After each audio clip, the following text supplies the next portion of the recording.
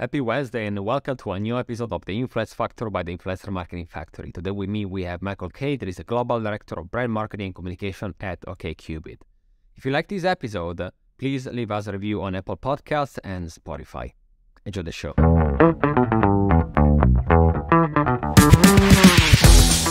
Hey Michael, welcome to the show. How are you? I'm doing well. Thanks so much for having me. Absolutely. Love to have you today. This is, the first time that we have someone that works for a dating app. So I'm quite excited to, learn about what do you do and also learning more about, the industry. It's changed so much because of social media. We're going to go more in detail later on, But for everyone that is listening today, who is Michael? Tell us a bit more about your background and what are you doing, nowadays at the OkCupid. Yeah, so I handle brand marketing and communications at OkCupid. So under my umbrella is going to be communications and public relations, influencer marketing, social media. So I really say that storytelling is that common thread across everything that I'm doing here at OkCupid. And before I joined here, I spent about 5 years on the agency side working at boutique, midsize, and large firms on clients across the board, from CPG brands to QSR brands to personal care and grooming. I'm also an adjunct instructor at New York University, and I'm also on the board of the Human Rights Campaign focused on the greater New York area. So basically, I don't enjoy sleeping. You keep yourself busy. I can see that. Is this storytelling something that you always loved? Is it something that, was always a passion of yours? Or is it something that you, was it natural for you, do you think? Or is it something that you can study? Yeah, so I actually started to get into storytelling, I would say in high school, actually. I was on my high school newspaper. I also did journalism internships in college. I was an editor on one of my college newspapers as well. So storytelling has always been really interesting to me. I realized early on, though, in college that journalism wasn't ever going to be something I pursued full time. Personally, I didn't feel like I was a strong enough writer. So I wanted to find a field that was semi-adjacent to journalism. And I did a lot of interning while I was in undergraduate. I did marketing internships, journalism internships, communication internships, public affairs, you name it. And that's sort of how I built the foundation of my career. So pretty much fell in love with storytelling early on. And ironically, my parents told me in the beginning of high school that I was going to go into marketing. And as any teenager would, I completely disagreed with them. Was it rebel phase, no, marketing is not for me type of thing? Or is it something else? I was just my parents said I'm going to do this, so I'm going to do the exact opposite. And I tried to find any other job that I could think of. So when I first went to college, I remember saying, I think I'm going to be a teacher. Okay. So definitely not marketing, right? Yes. And now I can't imagine doing anything else. Yeah, I guess that was, as anyone, rebel phase, again, parents, again, as you just said, if they tell you to do something, you're going to be like, no way, I'm going to do just the opposite just because it's you, right? Then you grow up, you realize that maybe, I should listen, or at least, I'm going to go whatever I like, and not doing just because I want to go against them. Nice, fantastic. And before, we go more in detail, OkCupid is well known, right? But for anyone else there, maybe that is not that familiar with, dating apps, tell us a bit more, what is it and how does it differentiate? Because there are so many dating apps nowadays. So tell us more about that. Yeah, so OkCupid is one of the OG dating apps. So we've been around for almost 20 years. Wow. And our core product differentiator is our in-app matching question. So for anyone who hasn't been on our app, when you download OkCupid, when you create an account, you have to start answering our matching questions. And these are what power our algorithm. And it's how we connect people.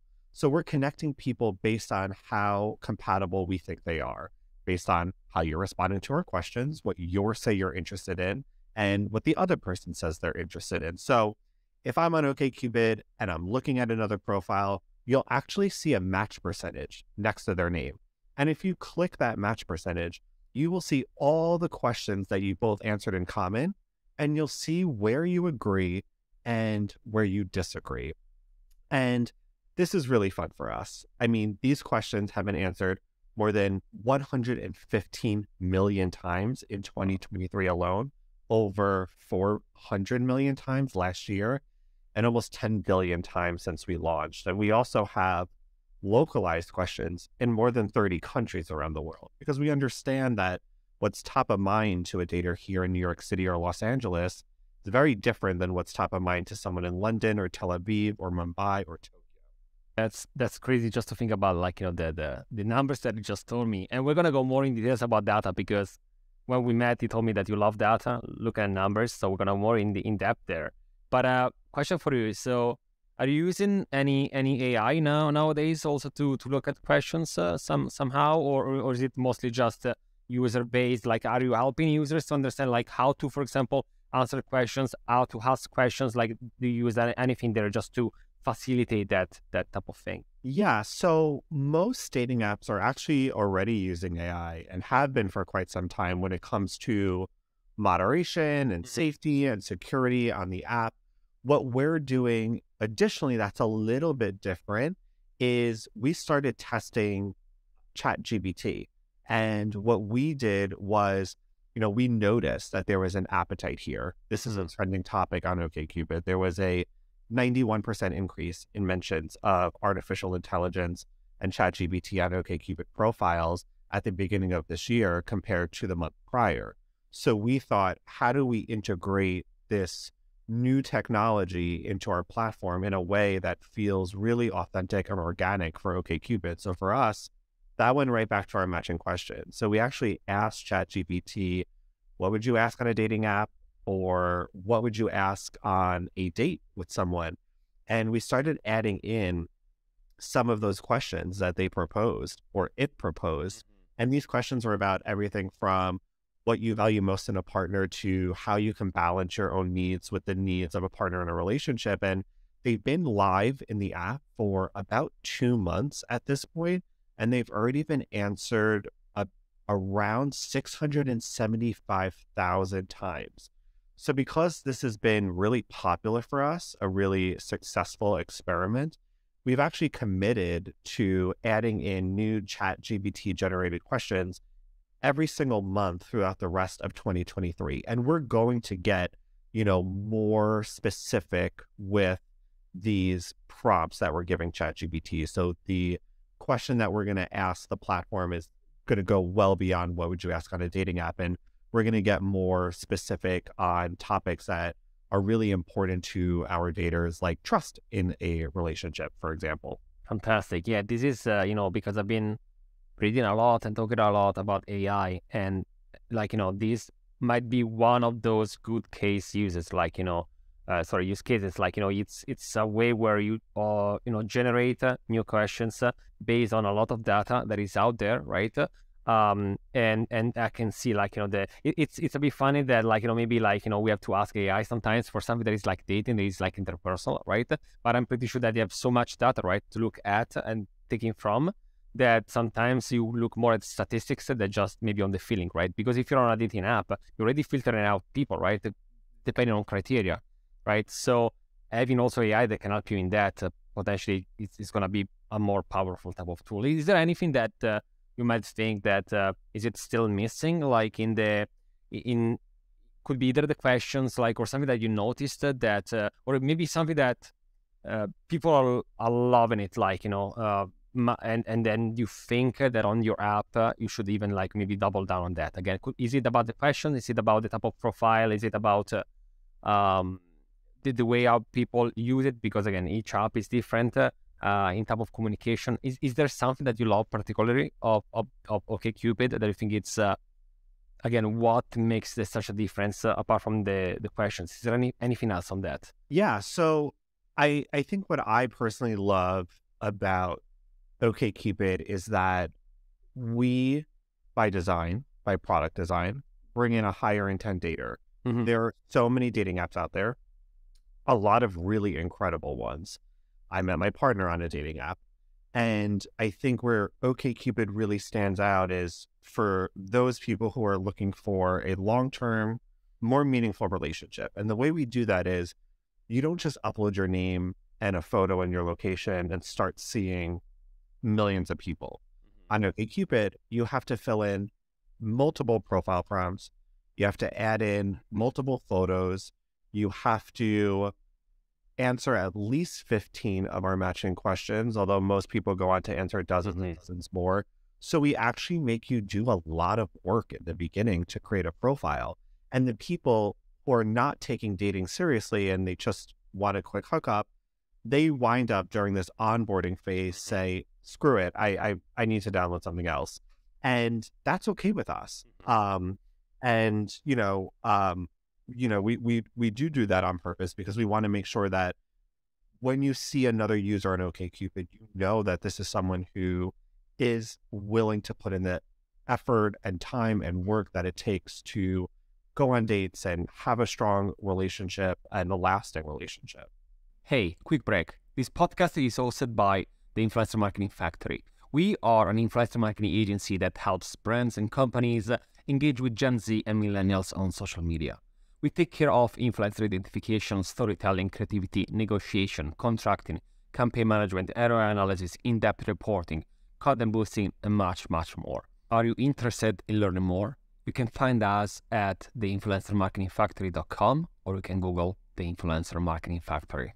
This reminds me as an analogy in the B2B, like whenever you do lead generation, if you ask more questions, you're going to have less leads, but quality ones, compared to asking only for name and email address. You're going to have receive many of them, but they're not qualified, right? I'm looking at this on a business and marketing perspective. I'm pretty sure it is also the same for you, right? The more questions, the more you can go in depth. You're going to have less people at the end of the funnel, but the good ones, and I'm most probably sure that at the end of the day, your app is bringing in more matches, right? Because of all the data. And so talking about data, again, you told me, when we met quickly that you love looking at numbers. What are some of the numbers and insights that either excite you the most to talk about when it comes to dating and also dating together with social media? Because as you said, OkCupid have been there for 20 years, even before that social media was a thing. So social media changed dating, right? It created trends, it created way to say, and so much more, right? So many references in the pop cultures as well. But we're gonna go more in detail on that. Any numbers that you want to share with us that you think are either eye-opening or something that people don't really realize, again, about dating on one end and also dating together with social media, if you have anything on that?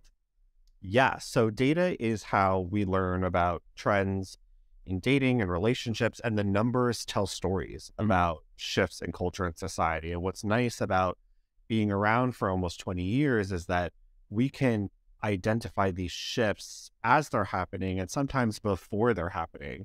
So for example, when I say the numbers tell a story, a couple of trends that we're seeing on OkCupid by the numbers, one is that discussions around mental health are really attractive to people in 2023, something that's very different than in years past. So we know this because we can see that more than 9 in 10 daters on OkCupid say they are sensitive. And we're seeing that this honesty is really paying off when it comes to dating, especially for men. Last year, men who said they were sensitive on OkCupid received 107% more likes and 86% more matches. And they had 113% more conversations than men who said, you know what, I'm just not that sensitive. And another trend that we're seeing is that young daters are causing increases in sober dating. So again, we're able to identify this because of how long we've been around. So in 2012, about 10 years ago, 84% of singles on OkCupid said they were open to dating someone who doesn't drink alcohol. But that jumped to 96% of respondents in 2022. And we noticed that young daters are leading the charge here. Gen Z singles on OkCupid were the most likely this last year to opt for a relationship with someone who is sober compared to millennials and compared to Gen Xers. So those are just two quick examples of how we're identifying different trends and shifts in behaviors amongst our users by looking at the numbers. And in terms of this crossover with social, similarly to Twitter or TikTok or Instagram, we're always paying attention to what's happening on social. We're paying attention to these trending conversations. Our questions are not stale. The questions that you see today are not the questions that were added to the app when, we launched in 2004. Some of the more general, generic dating and relationship questions are, but we're adding in new questions every single week. So we have to really pay attention to what's happening in culture and the economy and society and politics, because those trending topics on social are inspiring our new questions. So that when I go onto OkCupid now, I can see questions about climate change and marriage equality and reproductive health care, the Black Lives Matter movement. If there's a conversation that's trending on social, if there's a conversation you're having with your friends, your family, your coworkers, we want to make sure that we're asking about that on OkCupid, because that's clearly top of mind for our target audience. Very interesting. Do you have also any example of something that was happening, for example, in a specific moment? How did you use it, right, to include it and implement it quickly in your app so that you were showing to people, right, that you know what is happening and OkCupid can understand that, what is trending, what is happening in society? Do you have any example for us?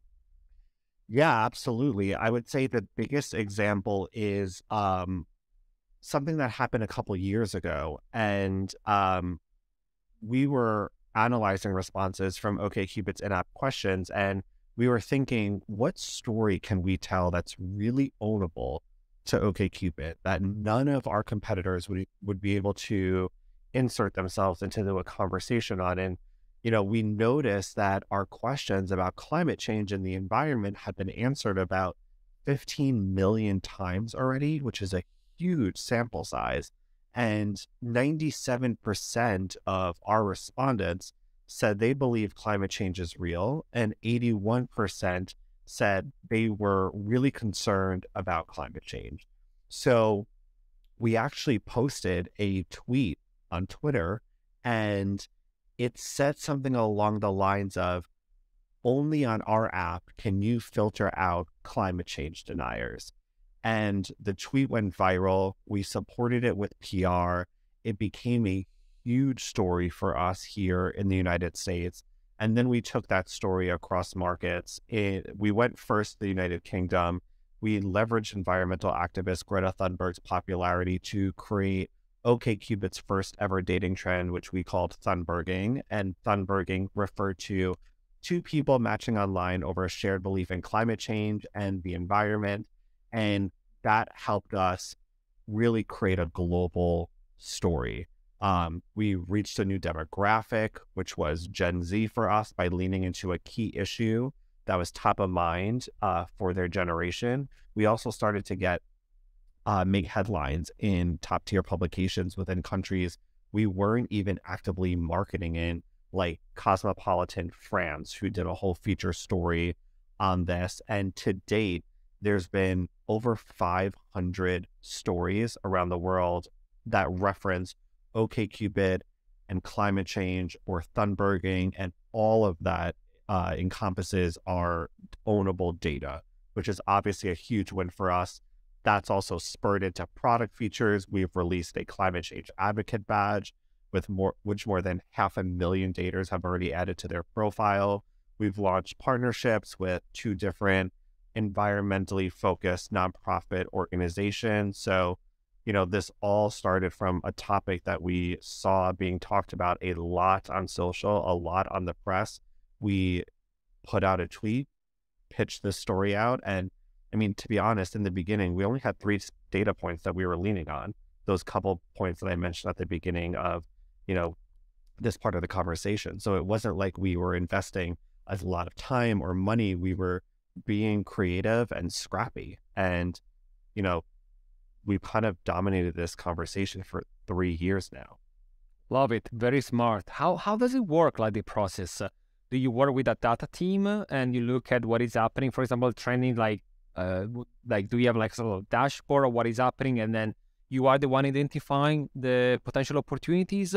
or is it like a data team that comes to you with opportunities and then you choose? Do you talk with other people in your team? I don't know if you can go through a bit more about that, but it would be really interesting from like looking at the data, clean up the data, and then find a potential strategy. How does it work usually?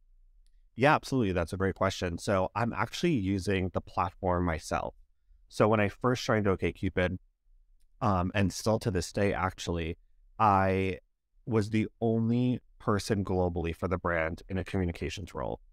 And here in the United States, our biggest market, I don't even have agency support.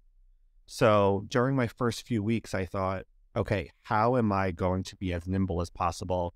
How am I going to work quicker than all our competitors who have much bigger, more robust communications teams?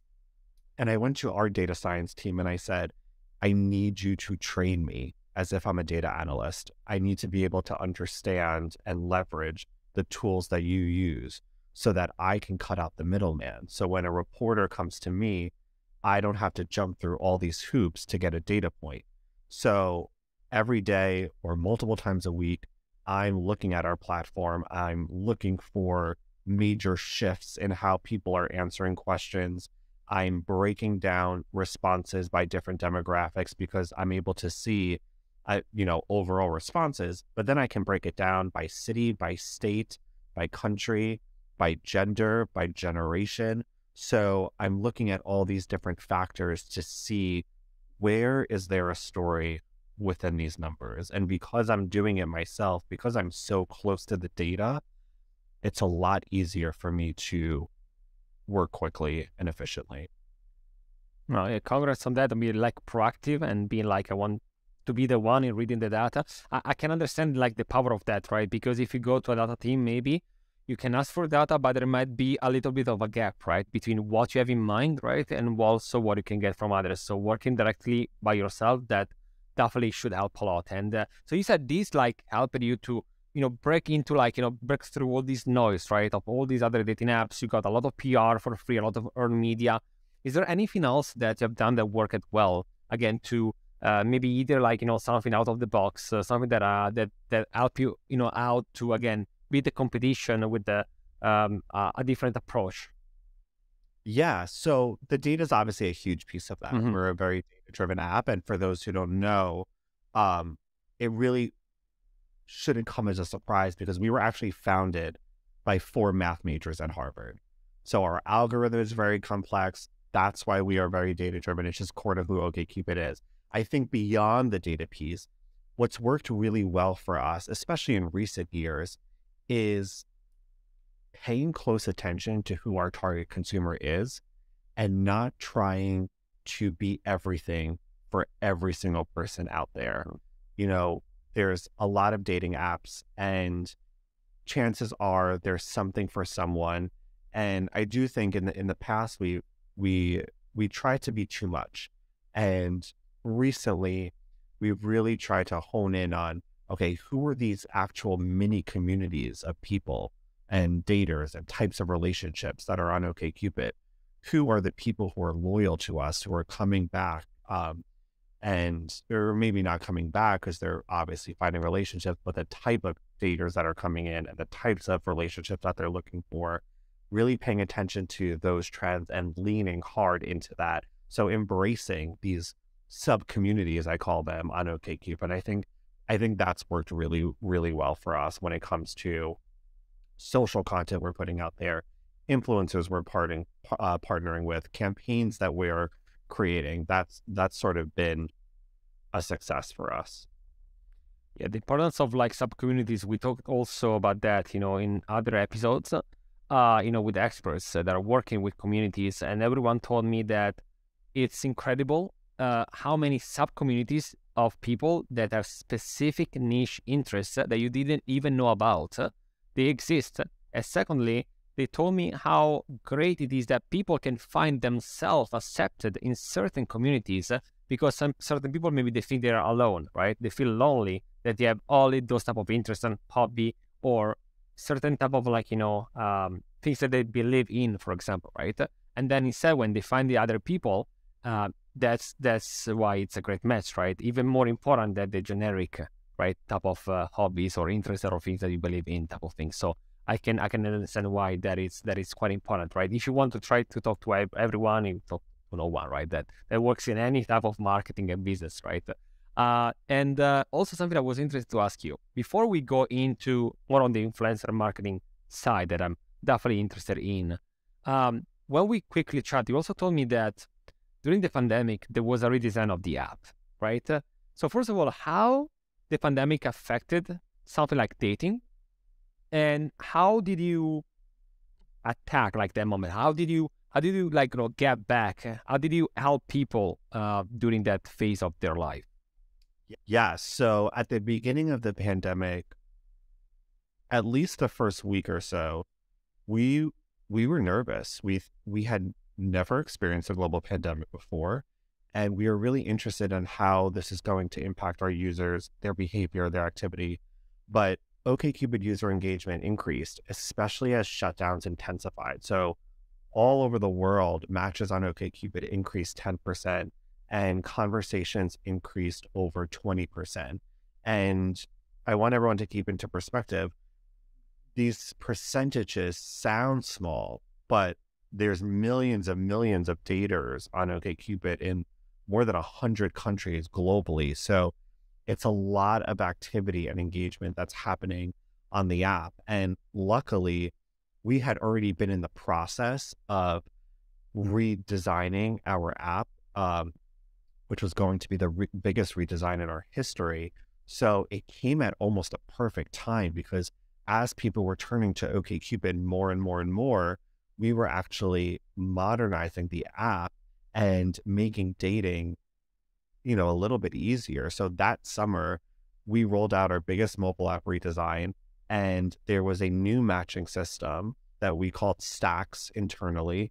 And that Stacks redesign consolidates multiple discovery methods into one. So the new experience shows people in a focused, thoughtful way, and it gives our users choice and control over who they're dating through a series of new categories. So if you're on OkCupid, you'll notice like circles at the top, and it looks almost like Instagram stories. So it's familiar for, people who are on the app, and you can click into these different categories, which are Cupid's picks, which are people we think you're most compatible with, match percentage, very similar, pro-choice. So this stack has people who have said that they are pro-choice on OkCupid. We have a passport stack, which shows you people outside of your country who are also interested in dating people outside of their country. New people, online, popular, and nearby, all which are very self-explanatory categories. And we know through data that the redesign worked. When we began testing stacks, women on OkCupid started sending 2 times as many likes as they were previously. So it helped accelerate usage on our app beyond simply just making the app look, in my opinion, a lot better than when I joined the company. Absolutely. So do you think it is because you gave more options, or because it was a way to facilitate like filtering up people, or was it because user wanted to experiment new things, for example, or is it a combination of everything in that case? I think it's a little bit of both. I as a putting myself in the user's shoes, I think what's nice about Stacks is that it makes me feel like I'm looking at different groups of people, because I'm filtering between different categories of Stacks. So switching it up is kind of attractive. But then also, if I want to find someone who's pro-choice, it's really nice that I can go in and find that category of people. We've had different types of categories like that. So for example, we've had categories that are only climate change believers. We've had, ahead of the presidential election here in the United States, we had a category that was called voter. So it was all people who are registered to vote. If that was something that was really important to you, which we know from our data that that's top of mind for our daters. So that those type of categories like switch out and are timely. But if I'm looking for new people I haven't seen on the apps before, I like that I can jump into that stack and find those people. Or if I'm looking for a date in the next few hours, or if I want to meet up with someone quickly, it's nice that I can pop into the online one and match and talk to other people who are currently using the app at the same time as me. Interesting. Yeah, I can see why it is important, right, to always change it and redesign, because at the end of the day, your users, even more especially on the dating app, are the one that knows what they want to see, what they need, right? So I can understand that having, outdated questions, outdated ways how you present like things might not work, right? Because at the end of the day, it's just like a mere representation of real people in the real world that want to use an app to facilitate, right? So I can understand the importance of that. And talking about people, now we get to the section of the podcast that I personally care the most. We are an influencer marketing agency, so we know the importance of influencers and content creators and so on. Let's start just like how do you use influencer usually? Then we're gonna go more into case studies and do's and don'ts. But when you have to start, each company has a different approach. In your case, it's a dating app. It's a people business. It's a way to connect people. So when it comes to influencers, it's sort of like a great match, right, for that. How do you guys use it? OkCupid when it comes to influencer marketing. Yeah, for us, because we've been around for so long, there's still a piece of it that's all about brand awareness and reaching new people. But a lot of our spend when we're spending in the marketing space is to drive downloads. So it's that education piece, and leveraging these people with really strong platforms and engaged audiences on who OkCupid is, why we exist, and encouraging them to download the app and experience it for themselves. And what are some of the either case studies or campaigns that worked well for you? Anything that, for example, you said before about that, just adding a new sort of badge that, make us such a PR, interest out of it. Like, is there anything that worked very well using influencers in the past years? Yeah, well, this is a really important space for us. So influencers have become one of our most important marketing levers over the past year or two. And we're investing even more money into influencer marketing this year in 2023. So big, obviously core to what we're doing in the marketing space. And when it comes to what works, there's a few things that we're looking at, a few things that we're considering. So in terms of KPIs, for example, we're looking at overall engagement rate, performance compared to individual typical sponsored post engagement rate. We're also watching overall view through rates and seeing if they were ahead of the platform benchmarks. And then there's the actual content themes that we're paying attention to. So we've worked on multiple influencer marketing campaigns over the past couple of years. And what we're seeing is that, at least for us, all our top performing content utilizes comedic creative executions. It's playful, it's relatable, and making people laugh is what really resonates best with our target and our audience. In our last influencer campaign, one of the people we worked with, Dylan Mulvaney, she created the top performing content by video views. Her view had almost 2 million views for us. But it's interesting when we think about what works for influencers compared to other things within the communications marketing umbrella, because I mentioned that this playful, cheeky content is what performs really well for us. And I find that funny because when it comes to press, it's very different. What we see works best for OkCupid is leaning into core, deeper issues like politics. But that content doesn't really resonate as best when we're working with influencer marketing. So I think it's important for all brands to be testing, and you obviously want to maintain a unified brand voice, but you do have to be paying attention to the platforms that you're using and what users of those platforms are really looking for from a brand or from an influencer.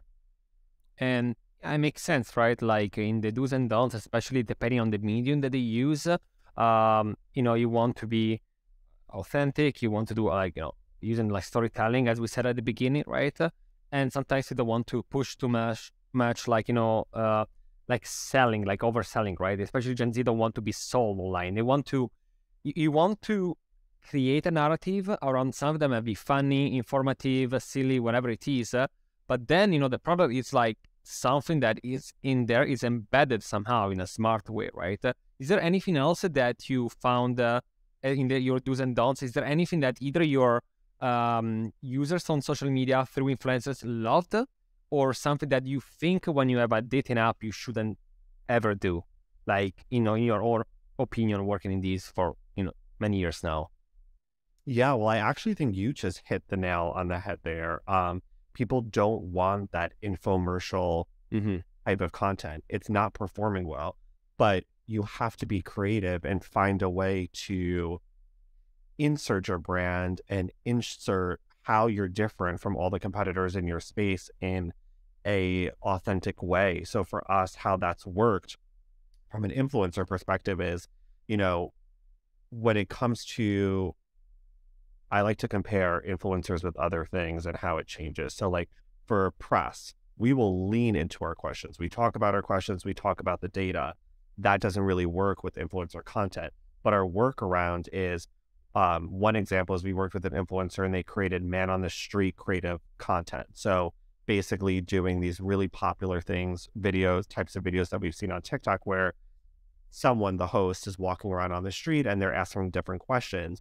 And we had this person make sure that all the questions that they were asking related to the questions that were here on OkCupid. And we were able to wrap ourselves into that, conversation and give a quick soundbite at the end, plugging OkCupid, but it didn't feel like an overly branded moment. But when you really look at the content, it's everything related to OkCupid's voice, our questions, and that's, that was a really big win for us. And it was actually one of the top performing content for that specific campaign. Yeah, I can imagine, because, what we say all the time, you want to make videos that people want to share, right? Because they like it for the entertainment of it or the information that is behind that. Then, of course, if you're able to, make a CTA, right, call to action at the end, it helps, right? But again, if it's all about the CTA, no one will share it. You're still only paying for the video, but you're not getting any earned media, right? You're not getting any, of your message out there. So it makes sense. And also I do believe that for a dating app, you can really shape it as you like, right? You can do so many trends, right? You can jump on, you can do so many videos. At the end of the day, again, it's people, right? You can talk about people in any different angles and point of view. So I'm pretty sure there are like so many others, type of video, right? And trends that you can jump on. Again, it's easier, I would say, for this type of app than compared to maybe a B2B software as a service type of business that is might maybe a bit more difficult to do. To start wrapping on that, is there anything else that I didn't ask you today that you think might be really important for the audience to know, either about your job or what is happening in the dating scene nowadays, online, social media, something that excited you lately? I would just add to not be afraid of the numbers. I was really not an analytics person before OkCupid. I had never really worked with data before for the first 5 or 6 years of my career. And I was someone who always hated math. I was really intimidated by numbers. And here, as I mentioned, we take such a data-driven approach to communications and marketing at OkCupid, but we're doing that internally and externally as well. So I would say, don't be afraid of the numbers, actually lean into the numbers. And if you're not comfortable, get comfortable. That is something I wish I knew earlier on, but something I learned very quickly here. Absolutely. I met also many people that when you're like in front of a Google file, like Excel file or Google Sheet, their eyes completely start crossing. And but taking decision on numbers, right, and not just based on your feelings, makes a huge difference. And also I would add on that, anytime that you have goals, saying I want to do more, that is in everything, right? In life, if you go to the gym, in everything, right? If you want to just say I want more, what does that mean? But if instead you have numbers, right, in goals, that makes a huge difference, because then you can go back and be like, did I hit my target? Did I do more? If I did more, why? And you can look at that, right, and be like, oh, we did more because of that. If didn't hit the target, why is that the reason? You still look at the data, right? But if you have no comparison, no benchmarks, how can you even calculate that, right? So I like the idea that everyone should look into that, even if you are kind of scared, right, by the numbers. So fantastic. Anything else before we finish the episode that you want to add? No, I think that's it. Fantastic. Michael, thank you so much for joining me today. I learned so much about, all the dating apps and all the numbers that are behind that. Again, people think, maybe you only just, do all the matching and you think that it's based on nothing. It's based on millions, billions, right, of answered, questions, AI, ChatGPT all together, plus human beings behind that look at what is happening in the real world outside, right? And trying to understand how to hop on trends, how to understand the needs of people. So thank you so much for that, for sharing it. Definitely a, fascinating world. Thanks so much for having me. This is a great conversation. Amazing. Thank you. This was the Influence Factor by the Influencer Marketing Factory. I'll see you next week.